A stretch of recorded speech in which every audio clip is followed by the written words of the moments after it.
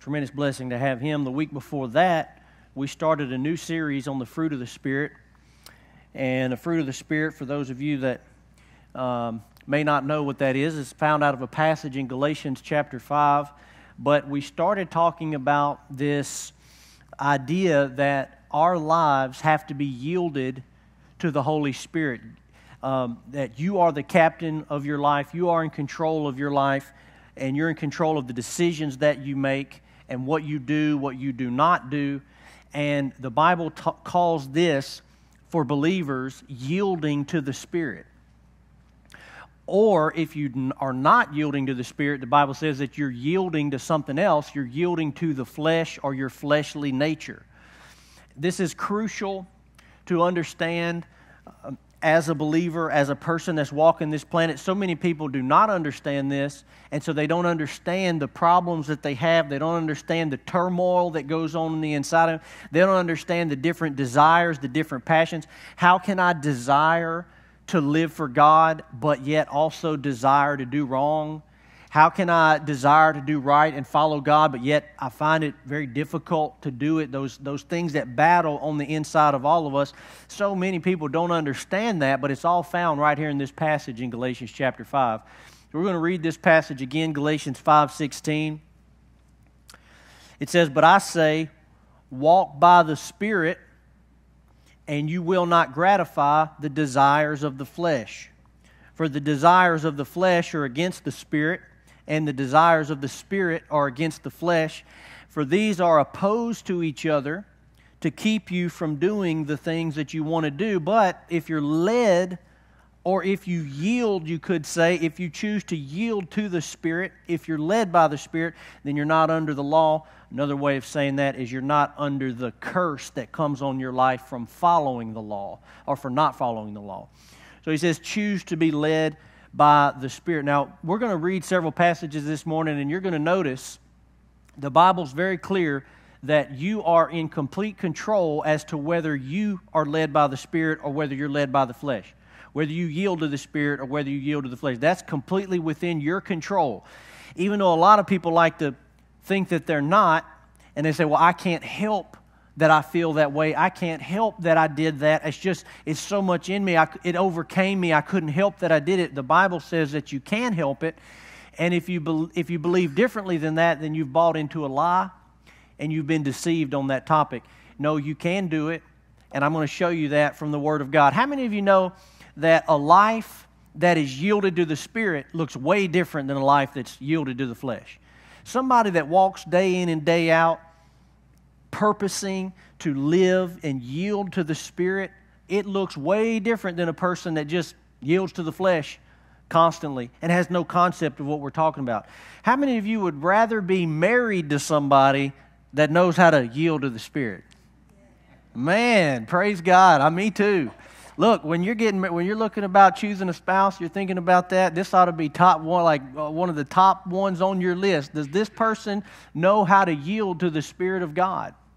Do they know how to yield? Because as we get into this series, what you're really going to see is that a life that's yielded to the Spirit produces the fruit of the Spirit. You know what the fruit of the Spirit is? Love, joy, peace, kindness, gentleness, meekness, and on and on. And so a person who knows how to yield to the Spirit, those fruits in their life are going to be produced. It's much better to be married to a person that's yielded to the Spirit than yielding to the flesh. Anger, bitterness, resentment, right? How many of you'd rather have kids that know how to yield to the Spirit? I mean, you can't trade them in or anything like that if they're not doing that, but it's your job to train them, the Bible says. So, no, I want to train kids that know how to yield to the Spirit. Even from a young age, we would tell them, we teach them this because we want them to understand what you're experiencing right now is normal.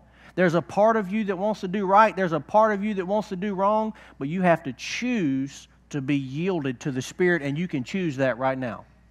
We teach our kids this from a young age. Let them know, no, you're not a bad kid. No, you're not a liar. You're not, even though you're tempted to do that, even though maybe you did do that, all that is, you're not a bad person. All that is you just yielded to the flesh right there. And in any moment, you could choose opposite and yield to the Spirit. And we need to be aware of this. Just because you're You may have certain things going on in your life, maybe certain sins, certain bondages, certain addiction. Don't ever buy into the lie that that's who you are. That's not who you are if you are a son or a daughter of God. That is not who you are. In Christ, you are different. You are a new creation. But you're having a problem right now yielding. You're having a problem yielding to the Spirit. But you know what? We can change that. And we can deal with that. We can make that better. Amen? How many of you'd rather have a boss work for somebody that knows how to yield to the Spirit versus yielded to the flesh? I heard amen on that one. Yeah, it's just better being around people. I'd rather have friends that know how to yield to the Spirit. Just all around, it's better. So, but notice in this passage what we see, the Spirit and the flesh, okay, the Holy Spirit and then the fleshly part of you, what we see here is that each of them have desires, or you could say it this way, the Spirit and the flesh both express themselves in your life. They make their presence known in your life. How? Through desires. They make their presence known in your life through desires. How do you know the Holy Spirit is working in your life? Because He will give you desires that you didn't have on your own. He'll give you desires that come from God. How do you know you still are dealing with a fleshly sin nature? Because of the desires that you find present from time to time. They both make themselves known, or you could say it this way, they both make their will known, their desire known in your life by giving you desires, through desires that you have.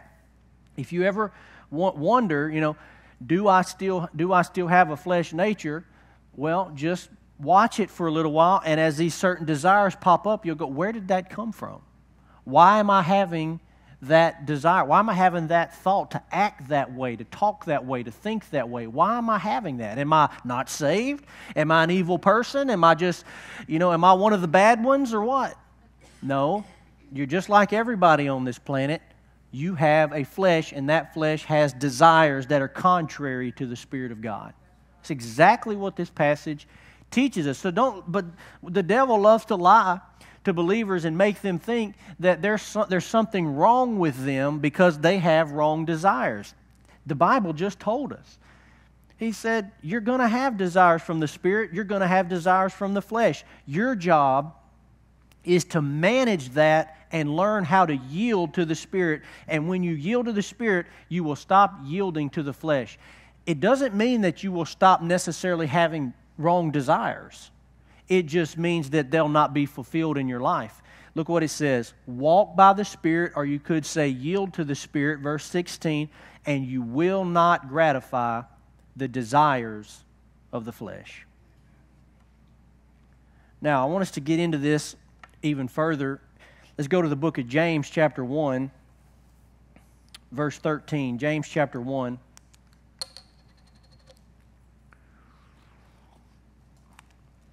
James is writing here about desire also, or temptation.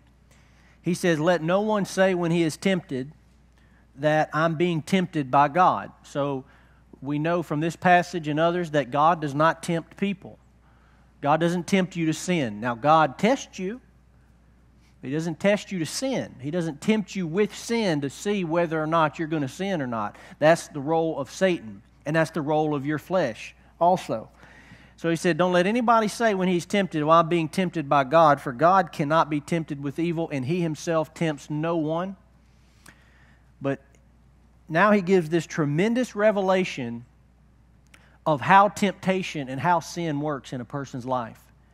He says each person is tempted when he is lured and enticed by what? His own desire.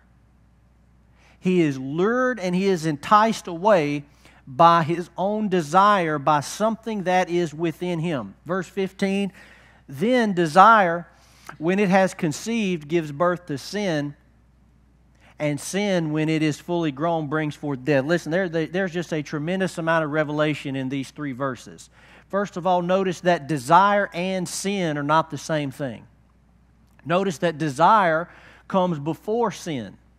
Just because you have a desire to sin, that is not sin. Okay? Because you have not participated in it yet. the desire in and of itself is not sin. It is not sinful. Actually, it's normal according to the Scripture. So he says, but here's what happens. This is just a great understanding of how the enemy works. What the enemy will do is he will identify desires that are on the inside of you, and he will begin to tempt you according to those desires.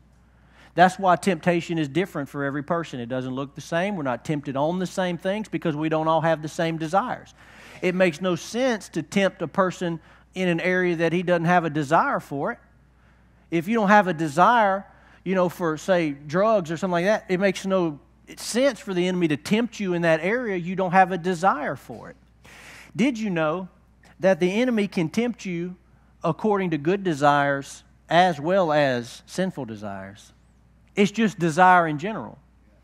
It doesn't matter whether it's a good desire or bad desire. You'll find the enemy can tempt you and get you sidetracked and lure you away and get you on the wrong path by tempting you according to desire. Let me give you an example. There are a lot of parents. Let's go this way. There are a lot of people that they desire to be wealthy.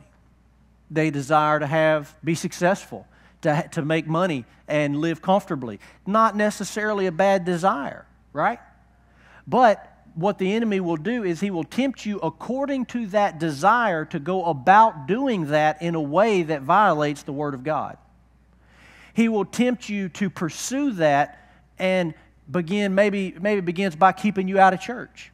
You pursue going after that, and it keeps you, you're working every Sunday and you're not able to be in church. Or you go after it in a way by, not being generous and trying to hoard and not giving according to the way that the Scripture talks about. So you have a desire. It's not a bad desire, but Satan tempts you according to that desire until you begin to make decisions down the wrong path, and now you're fulfilling that desire according to the temptation. So it doesn't even have to be a bad desire. But when you start to recognize this pattern and you begin to understand how the enemy works, then you can choose, wait a minute, I'm not going to yield to that desire right now. I'm going to yield to the Spirit because I see what the enemy's doing. I know how he works. And you can stop him from working in your life. One of the most important things about desire that we have to understand, and in talking about this, what we're really doing is we're going one step backwards before sin, because we hadn't got to sin yet. Desire precedes sin. So we could stand up here all day and we could talk about sin and sin itself, but we're going one step before that. We're going to deal with desire, because if we learn how to deal with desires, it'll stop us from getting to that point of sin. So one of the most important things to understand about desire is that in order for desire to stay alive, it has to be fed. This is so important to understand about desire. Desire stays alive by being fed. And therefore, desire can be starved. Desire can be killed through starving it or through cutting it off. Desire grows and shrinks according to how it is being fed. And I want to give you 4 ways, briefly, how desire is fed. The number one way that desire is fed is through action, by acting on the desire. So if you have a particular desire in your life and you act on it, the desire is going to grow. That's just common sense. So if you have a desire, we'll just keep using some of these simple examples, but if you have a desire, say, for drugs, and anyone that's dealt with drugs or alcohol addiction, anything like that, you'll know what I'm talking about. If you have a desire for that, the more you act on it, the more it grows. It doesn't shrink by you acting on it, right? The more you act on it, the more that desire grows. So the number one way that desire is fed is through action. Another way that desire grows is through our thoughts, by thinking on it. And this is why the enemy works so much in our thought life. He'll get you thinking about that issue, that topic, that desire, and you'll think about it. You'll meditate on it when you're laying in bed at night, when you're driving down the road. He'll get you thinking on that topic. And the more that you start thinking about it, the more you start to desired. It's not much different when it comes to desire for just, say, natural things. If I start talking to you this morning about a big, thick, juicy steak from Ruth Chris Steakhouse, and we just started talking about it, and now you started thinking about it, you could picture it, you could smell it, you could see the seasonings and the sizzling butter and all that on the plate, you start thinking about it. Well, you may not have had a desire for it 5 minutes ago, but then you start going, man, I really could eat one of those big, juicy steaks right now. So desire is fed through thought. These two work together. It is also fed through speech, through talking about it, just like we were talking about the steak. Desire is fed through talking about it. So if you discuss something with other people, how many times have we all experienced this? You didn't want something, didn't need something, maybe didn't even know something existed. And you hear people starting to talk about this new thing that, maybe some new gadget or new technology, and you didn't think nothing about it, didn't even know you had a desire for it, but after hearing them talk about it, you go, man, I got to have that. I want that. I'm going to get that. It just came through you hearing, speech about it, talk about it. This is one reason why television is so powerful. Because in the things that we watch, we'll hear things talked about that we wouldn't necessarily talk about with other people or other believers, but we're hearing it talked about on TV, and without realizing it's feeding desire, and that plays into number 4 way that desire is fed, which is through consumption. And when I say consumption, what I mean is through listening to certain things, reading certain things, watching certain things, basically through consuming anything on that topic. This is why the internet is so powerful, because you can consume anything you want to consume on the internet. I'm talking about this area. You can consume article after article, research after research, story after story on any little desire that you have. You can research it, you can read on it, you can consume and consume and consume. And what's happening? It's reading that desire. It's feeding that desire. It's keeping it alive, and it's possibly even causing it to grow. So this is why, again, the way the devil works is with desire. This is why some of us will have a thought, and maybe the form of the desire is coming in, say, curiosity. You go, well, I'm going to research that, or I'm going to look into that. What does the internet say about this? And you start to look at, well, for long you're consuming information on that topic, and you're actually feeding that wrong desire in your life. It may have started out innocent, but you're feeding it. This is why it's so crucial to monitor our teenagers around the internet, because any little curiosity, any little desire that pops in their mind, they can just get on the internet. It's not because they're some horrible person or because they have, just all this sin in their life. No, they have just normal curiosity and normal desire, and as they look things up and they research things and they read articles about things, what's happening? It's feeding desire. We have to be wise about how the enemy works. The enemy works, and he plays off of desires in our life. Let me read it again. Verse 14. Each person, James 1:14, each person is tempted when he is lured. Everybody say lured. Each person is tempted when he is lured and enticed by his own desire. Then desire, when it has conceived, gives birth to sin, and when sin is fully grown, it brings forth death. So it uses the word lure, which is a perfect word because we understand that word most commonly from fishing. When we go fishing, we take a bait that is going to entice desire in that fish, in what we are after. Certain types of fish have different types of desire to eat. So we fish for certain fish with, stink bait, chicken liver. And then other one we got spinner bait, and other we got worms. We got different types of bait depending on the desire that's in that fish. Certain types of bait won't work with certain types of fish because they don't have any desire for it. So we lure them based on the desire that is in them. And notice, it is that desire. There's not anything wrong with the desire in the fish. There's nothing wrong. It's normal. But it's that desire that ends up leading to their capture and ultimately their death and eating in the skillet and in the frying pan Ultimately, that's what it leads to. But it all began how? It began by desire. If they didn't have a desire for the thing that we're given, it would be much harder to capture them. It'd be much harder to bring them to that place. You need to understand that in these types of things, we're not much different than fish, and really we're not much smarter than fish when it comes to this, when we're talking about dealing with Satan. Okay, Satan's been around for a long time. He's tempted a lot of people.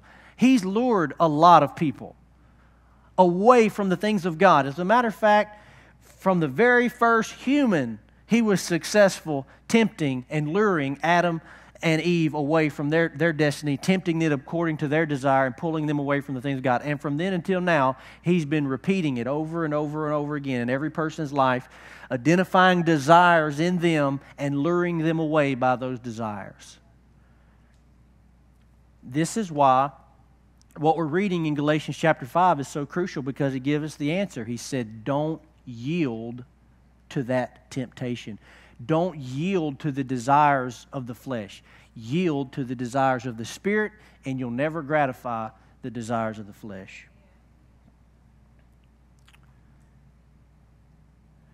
The power of decisions and choices and yielding, we may say, we'll say it different ways. The power of yielding one way or the other is that it's exponential. Just because you yield to something one time may not have tremendous power or tremendous effect in your life. It's the fact that decisions and choices are exponential. The power of choices is that they are exponential. So, for example, tomorrow, if you decide to start going to the gym, you're not going to notice any tremendous results from that the next day, or maybe even the next week, because the power in decisions is that they are exponential and that they build upon each other, they grow.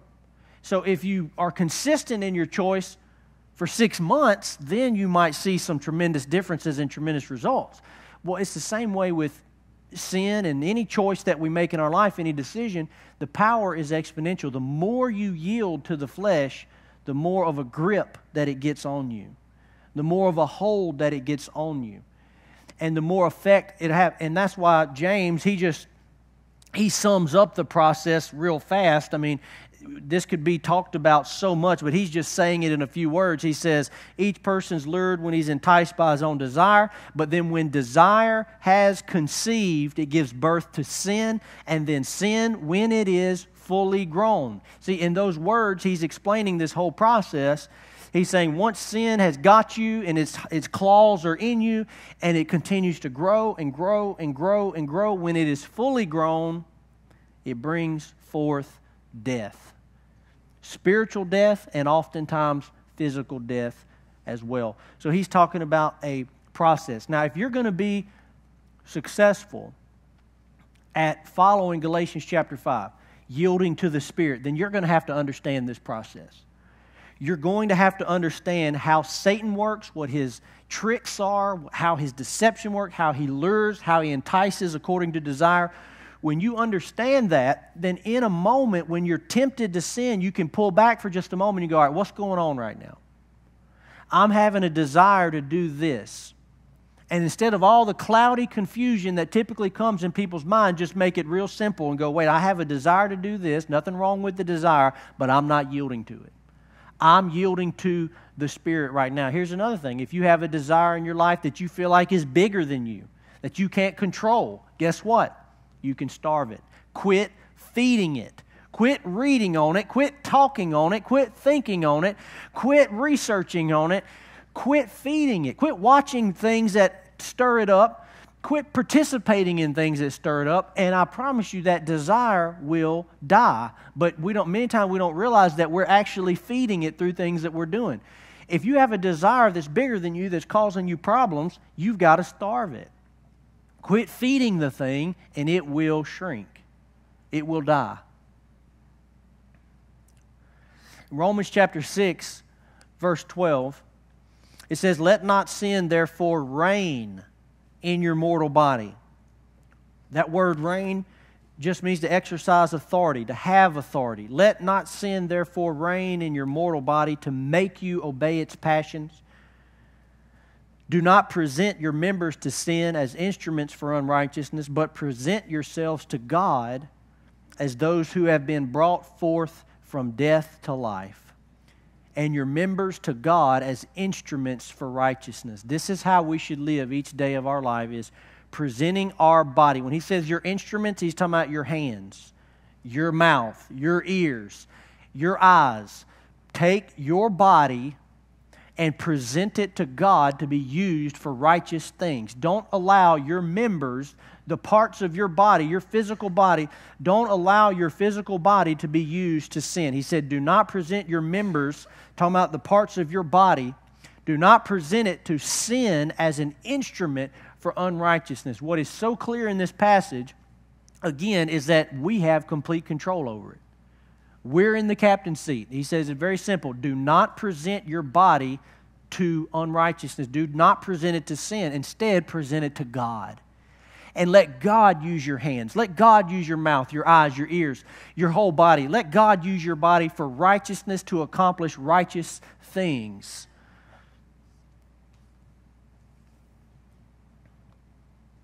And I know what some of you are thinking, because this happens so often in church. People think, well, I want to do that. I want to live godly. And matter of fact, sitting right here, right now, I feel like I can do it. But I know what's going to happen. I'm going to leave this room, and I'm going to go a few days, and all those desires are going to be gone, and I'm going to be overtaken by a whole new set of desires, and I'm not going to be able to present my body to God the way that you're talking about right there. I've done this before where I want to live for God, but once I'm out of here, I find that I can't do it. This is an age-old problem. Everybody's going through it. Every believer goes through it. Okay? It's very common. I want to read this to you, though, so that you don't buy the lie of the enemy. Because I just want to tell you right now, Satan is not as powerful in your life as you think he is. He'd love you to think. He'd love you to think that he's got you. He's got you hooked, that you just can't help it. It's a lie. It is a lie. It is a lie. It is a deception. He is not as powerful in your life as you think he is. He is much weaker in your life than you realize. 1 Corinthians chapter 10, verse 13. Listen to what it says. No temptation. Everybody say no temptation. No temptation has overtaken you that is not common to man. This was written thousands of years ago. It was true then. It's true now. No temptation has overtaken you that is not common, normal to man. You're not different. You're not special. It's common to everybody. Everybody's tempted. Everybody deals with this. He said, no temptation has overtaken you that's not common to man. God is faithful, and He will not let you be tempted beyond your ability. Now, hold on just a minute. I thought the common line of thinking was, I can't help this. I can't overcome this. Well, the Bible said that God will not allow you to be tempted beyond your ability. Your ability to what? Your ability to say no. Your ability to choose to be yielded to the Spirit instead of yielded to the flesh. God will not allow you to be tempted beyond your ability, but with the temptation, He will also provide the way of escape that you may be able to endure it. Did you know, based on this scripture, that you never have to sin again? You never have to sin again. I know there's only about 2% of you in here that believe that, but according to the scripture, you never have to sin again. Now, another truth of scripture is that we will. But you don't have to. So you got to stop saying lies. Stop speaking lies. Stop saying, I can't help this. I can't change that. This is just who I am. This is bigger than me. Stop saying all of those things. Why don't you start saying this? Because I'm going to tell you, if you already believe that going in, if you already believe I'm defeated, Satan's bigger than me, he's got me beat, I can't help this, that's exactly what you're going to get. You're going to be defeated from the start and from the get. But if you meditate on this, and in that moment you go, well, wait a minute. I'm being tempted to do this. I'm struggling with this, but wait a minute. I read in 1 Corinthians 10 where the Bible said that God would not allow me to be tempted beyond my ability. and that in every opportunity that I'm being tempted, the Bible said He would provide a way of escape. So where is that way of escape right now? Where is that way of escape that I can take, that I can pursue right now so that I can yield to the Spirit instead of that? And if the Bible is true, then God will help you in that moment.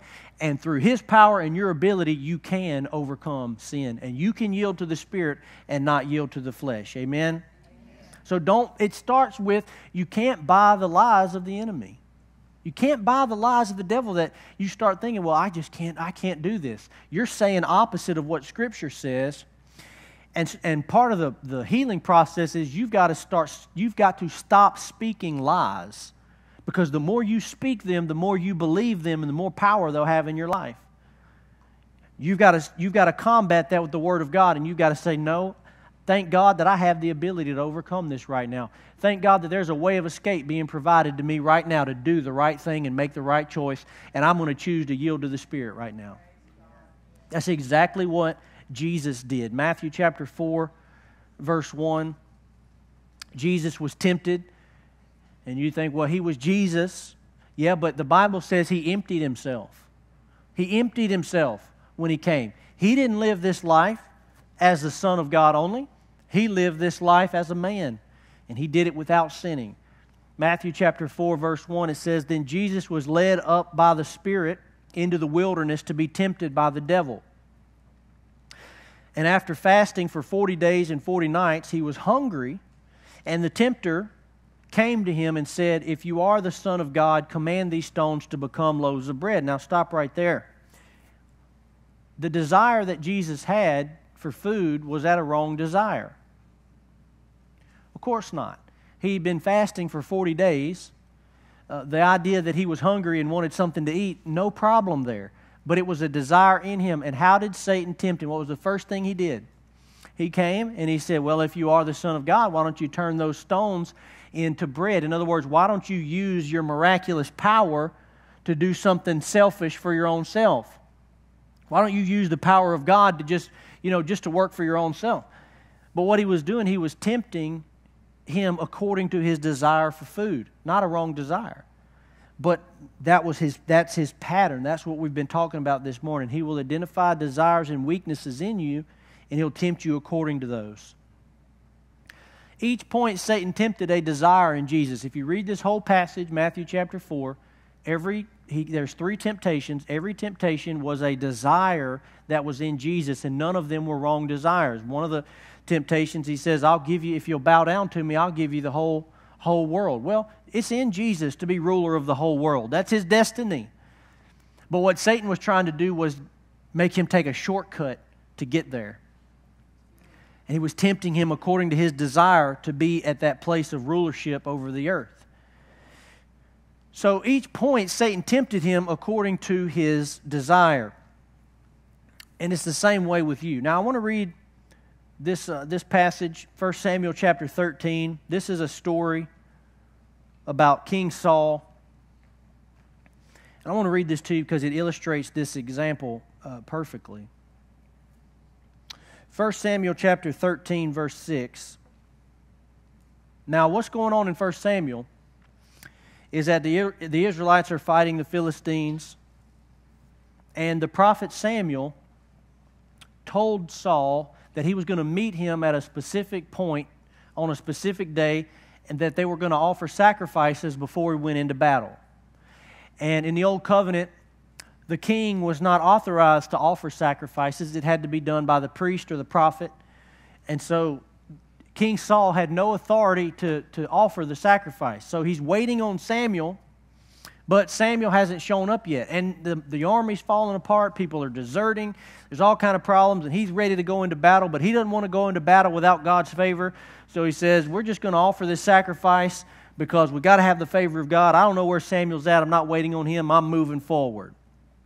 So 1 Samuel chapter 13, verse 6, it says, the men of Israel saw that they were in trouble because the troops were in a difficult situation. They hid in caves, thickets, among rocks, and in holes and cisterns. Some Hebrews even crossed the Jordan to the land of Gad and Gilead. Saul, however, was still at Gilgal, and all his troops were gripped with fear. He waited 7 days for the appointed time that Samuel had set, but Samuel didn't come to Gilgal, and the troops were deserting him. So Saul said, "Bring me the burnt offering and the fellowship offering." Then he offered the burnt offering. Just as he finished offering the burnt offering, Samuel arrived. So Saul went out to greet him, and Samuel asked, "What have you done?"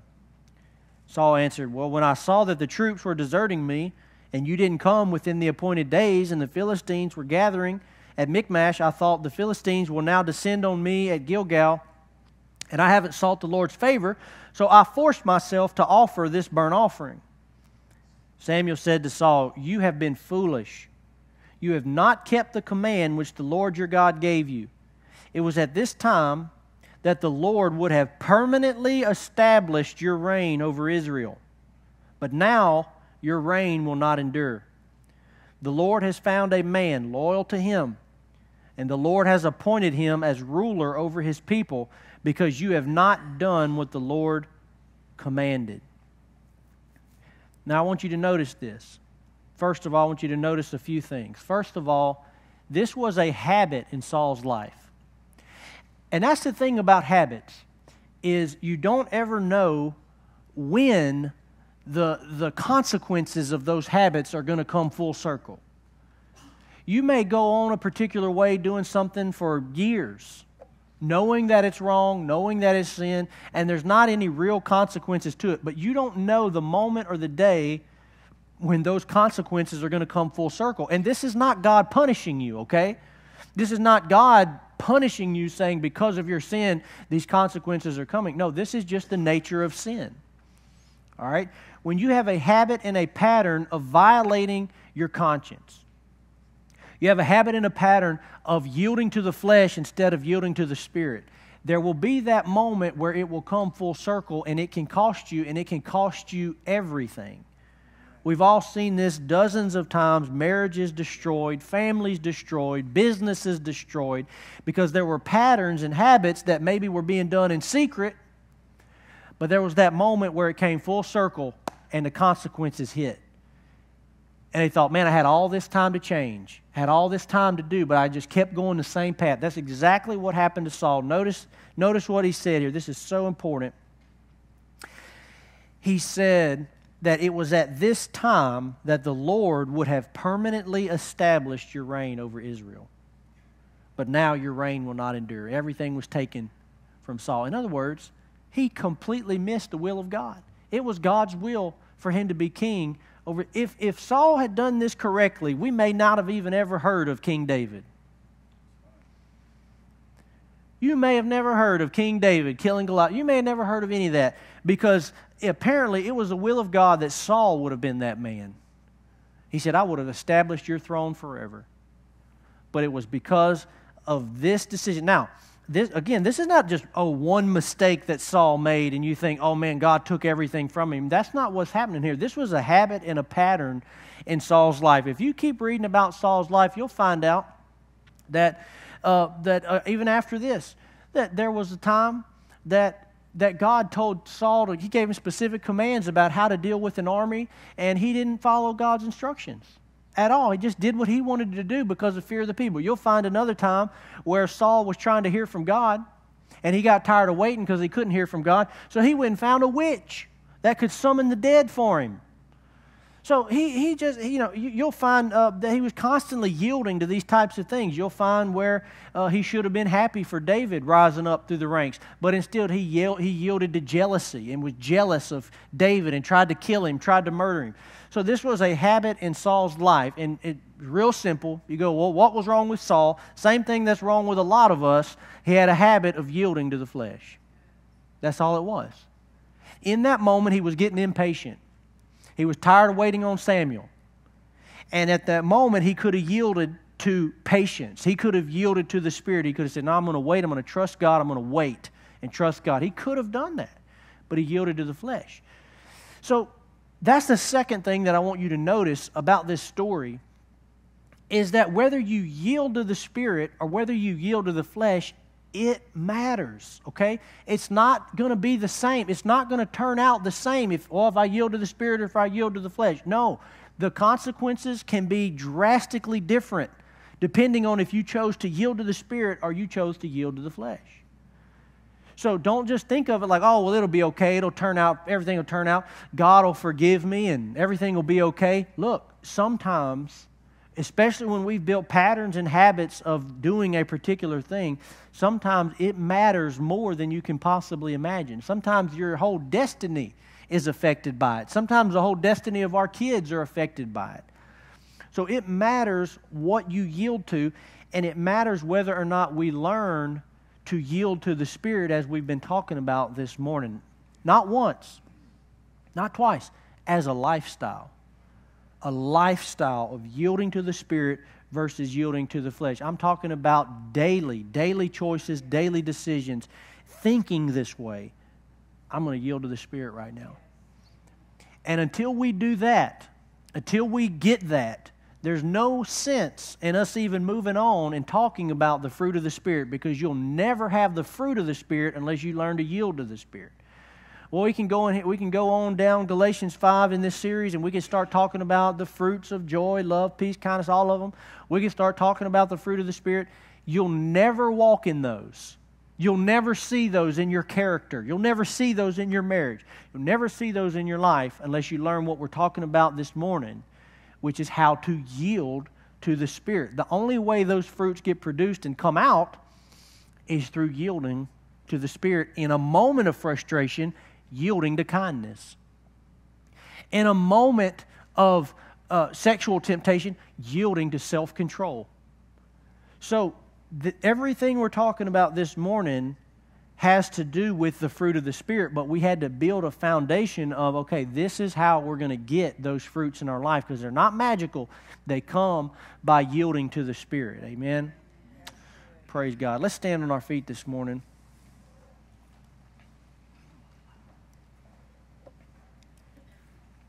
Let's bow our heads together.